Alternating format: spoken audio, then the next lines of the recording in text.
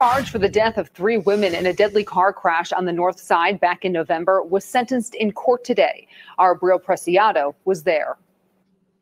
After nearly 8 months, a deadly crash near Sherman. Look at that, man. Good God almighty. And that nigga walked away unscathed in the other car. And florist. State of Wisconsin versus Everton Stewart. 23-year-old Everton Stewart appeared in court Friday to hear his sentence. Keep reliving the same November the 3rd over and over and over. In an emotional hearing where families of 3 women, Bobby Dyson, LaShonda Jackson, and Ebony Johnson, expressed their pain for their losses. You hit them and you didn't look back. You didn't try to call the police. You didn't try to look. You didn't try to help them. You took that away from all of them. You walked past them like they was nothing. I just want you to know, Mr. Stewart, that you have tore the core out of my heart. Prosecutors say Stewart's license was revoked because of a 2019 conviction of operating while intoxicated. You didn't just walk away from the accident. You walked away from an accident where there was the body of a woman contorted in the grass in a position where it was clear she had suffered terrible injuries. There were 2 other women still in the car. Stewart was sentenced to 36 years with 15 years extended. 36 years. 36 years. Yeah, he'll be an old man when he get out. He's 23 now. He'll do 36. He'll do 25. He'll be home when he's in his 40s. He'll be fine. Nothing was lost. He wasn't gonna do shit anyway. Terrible injuries. He was out here driving around drunk and killing people. He wasn't gonna do shit. Nothing's lost. Oh, he'll be out. He'll do his 25 years standing on his head. Other women still in the car. Stewart was sentenced to 36 years with 15 years extended supervision. While the family continues to mourn, they find comfort in seeking justice. It's a sense of relief. Yeah. Because now this part is over, so now we can start moving forward. And we're going to begin with breaking news here on Fox Local. Prosecutors charging the man they say is responsible for killing 2 people in a crash in Pewaukee. Waukesha County reporter Brett Lemoyne joins us live with the reason investigators say this should have never happened. Brett? Yeah, Ted and Stephanie, prosecutors say the driver, Jade Moen, had his license revoked. Court commissioner set his cash bond at $1 million today. Prosecutors charged the 49-year-old Menominee Falls man. White people do it too, man.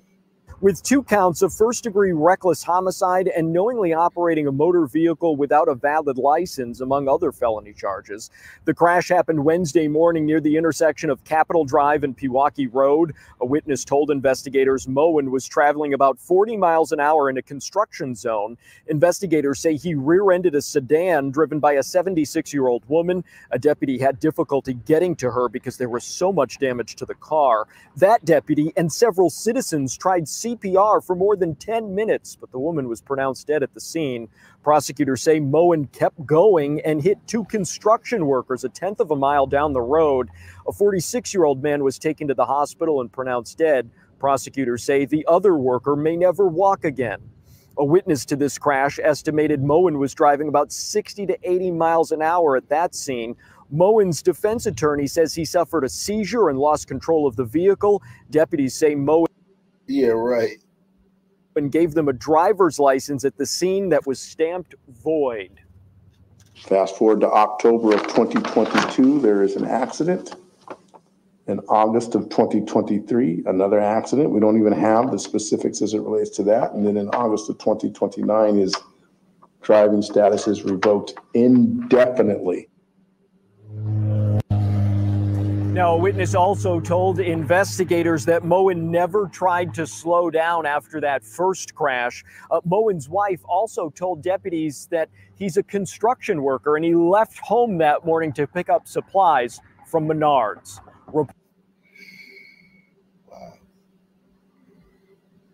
Wow.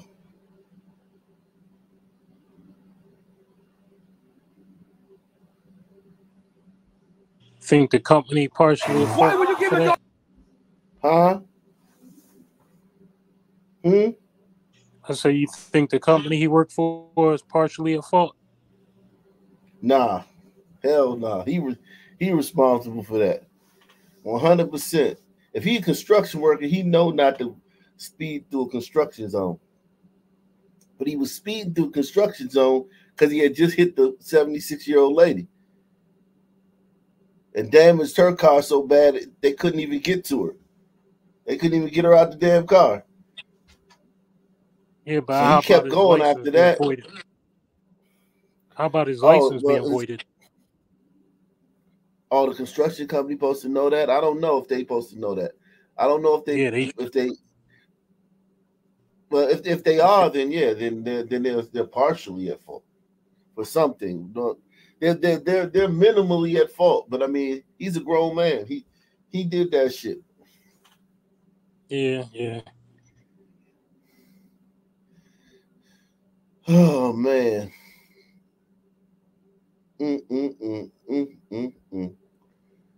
Sons.